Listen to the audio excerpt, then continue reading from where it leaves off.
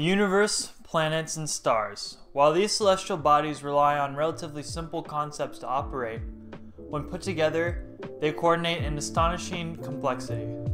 This complexity is impossible to represent with 100% accuracy, but that didn't stop me from taking on the task of simulating the universe in the browser. For this video, I took on the absurd task of simulating the universe using Unity, which is a platform that previously I had no experience with. Before starting this project, I knew there were some baseline goals that I wanted to achieve in making this simulation. First, I wanted to allow the user to create and edit celestial bodies of various masses, radii, textures, positions, and also initial velocities. So using Unity's UI tools, that part came easy, as shown on your screen right now, where I was able to create and edit bodies pretty easily. Second, I wanted those bodies to interact with each other according to the physical laws of the universe, specifically Newton's law of universal gravitation. Now, because of the smaller scale I knew that I'd be operating on, I decided to disregard both special and general relativity because I just wasn't dealing with objects of that amount of velocity or mass for relativity to really impact the simulation. Now for the physics, through the use of my epic Google skills, I found a script that, with a little bit of modification, allowed me to apply Newton's law of universal gravitation on every single object in the simulation so that they would all interact with each other according to Newtonian physics. Now finally, the main goal that I wanted for this project was for Universe Simulator to be easy to play and interpretable to the user.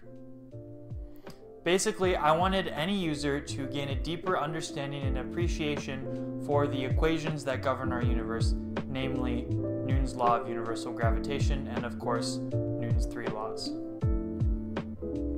I wanted to take the abstract equations that we all learned in physics class and then turn them into a simulation that anyone could pick up and gain an intuition for the equations that govern the universe. Now this would actually turn out to be the most difficult part of my development process. In order for the simulation to work well for users, I needed to create a scale that would allow the planets to be easily visible to the user, but also move relatively fast so that the user could actually see the movement of the planets in real time while also not being too slow. Basically, I needed to make a simulation that was easy enough for anyone to understand, where within a few minutes they could get objects to orbit around each other. However, even with my best scaling attempts, Udemy did not allow me to make objects of higher masses. Basically, what would happen is when I would calculate the force, the mass of the object would produce an overflow error that would just throw the entire simulation off. So right now, the simulation is at a point where you can only simulate objects to about the size of the moon or Mercury, so around that range. And while this was certainly disappointing for me, there really wasn't any other option because of the overflow and the force vectors. If I tried increasing the scale of the entire simulation, what would happen is the objects would look too tiny and be too close together for the user to really see what was going on.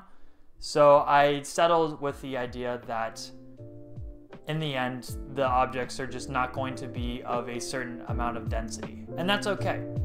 Something really cool that I learned from this though is the vastness and complexity of space, because these objects are just so incredibly massive. And even with exploring the few factors that I did, such as velocity, mass, position, I found myself faced with an incomprehensible amount of complexity and chaos.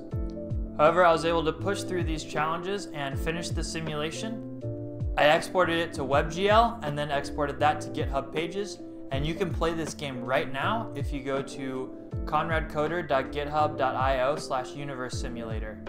So with that being said, let's see what the final product actually looks like. Alright guys, so here we are on the website. As always, link in the description.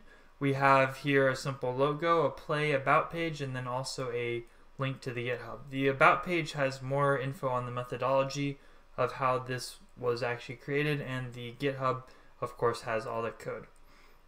And also we have the instructions if you scroll down here so that you can see all of the necessary keys you need to use in order to play the game more efficiently. But for now, let's just get started on the beginner mode. And you see when you get to the beginner mode, you have a sun at the center, and you have 2 planets rotating around the sun. So if we click on a planet, you can see you have info on the planet's position, velocity, mass, and radius. And let's zoom out here, and you see we have 2 planets, one rotating horizontally, the other rotating vertically around the sun, or at least from that angle. And what we're going to do is we can increase the time scale. So we do that.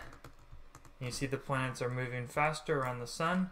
We can also pause the simulation by moving the time scale all the way to 0 days per second. We can also create a body. So here's all the info. It also gives you the sense for the scale. So we'll say purple gas. We'll create that body. And there it is. And if we increase the simulation speed, you can see that body does in fact rotate around the sun for a bit until usually eventually it crashes. Alright, now let's look at some of the other levels. So we'll reset, we'll exit to menu. Intermediate mode, you have just the sun at the center, and you can create an object. So we'll say like mass 10 to the 14. Let's make it kind of big. And then we'll say 200, 0, 0, 0. Initial velocity, we'll say 100 meters per second in the y direction. 0. We do that, and you see it runs right into the sun. So we'll do that again. You can see it runs right into the sun. If you want to reset the environment because you get lost, you just press the H key, and then there you are back to where you started. And then the only difference between intermediate and advanced mode is that advanced mode you have just a blank screen. So there's no galaxy in the background to kind of help you orient yourself, and there's also no sun. But yeah, that guys, that's pretty much it. You can check out the link in the description and let me know what you think. Now, throughout making this simulation, I encountered a lot of very interesting and at times frustrating aspects of both game development and also the physics of the universe.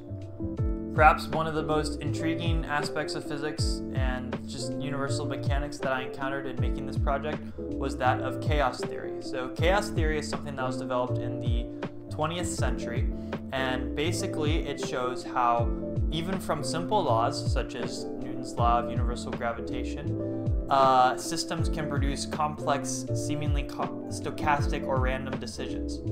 So in the case of Newton's law of gravitation, the law itself is quite simple. You know, you see it on the screen now, not too much to it.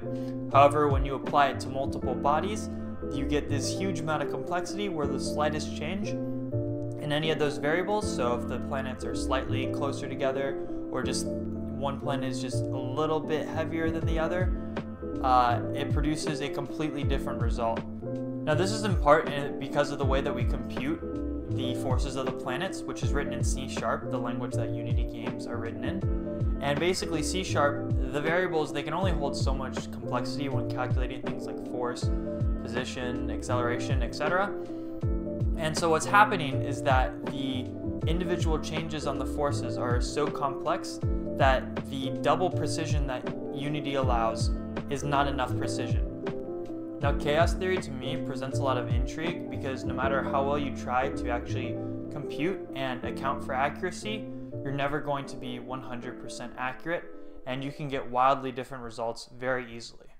So there are games that demonstrate this, such as Conway's Game of Life, which is shown here, where based on slight initial condition changes, you get a wildly different result for how the game will play out. Now, in modeling real planets and solar systems after Newtonian physics, I actually saw a real-life implication of what chaos actually looks like. Now, difficulties with the n-body problem, which is a problem that states that you cannot fully simulate the processes that an n-body simulation goes to, or more than 2-body simulation goes to, as well as the fact that C#'s double precision just would not be enough for this project, plagued me from day one. Now, obviously, there's some things that I did have to sort of disregard, one being relativity, although that wasn't super important, and the other being with regards to the collisions. Usually you have two massive rocks that collide with each other in space. there's a tendency that maybe they might split up, break off, but I couldn't figure out the physics behind being able to represent that as accurate as possible, so the two planets just kind of combine when you use them in the simulation. No explosions or anything cool like that. But that being said, over the course of a few months, I was able to learn Unity from scratch and create a product that can allow people to gain deeper insight into the equations that govern the universe. With that being said, as always guys, if you have any questions or suggestions, leave a comment down below. Remember, the link to play the simulation is also in the comments, as well as the code. And make sure to check out the website if you have any suggestions. But thank you guys so much for watching, and I'll see you in the next one. Peace.